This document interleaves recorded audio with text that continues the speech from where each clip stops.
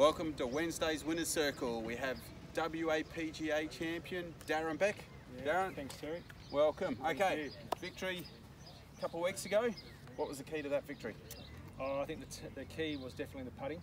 Putting very well the whole week, basically. So it helps him to putt well. Perfect. So what were you leading? Were you working on your putting leading up to the weeks beforehand, or what were you doing? Yeah, I've been working really hard on the putting. I've been hitting the ball reasonably well and working on the same drills for a long time. So just basically, if I can just improve the putts per round and just been the key. Like just speed control's been really good.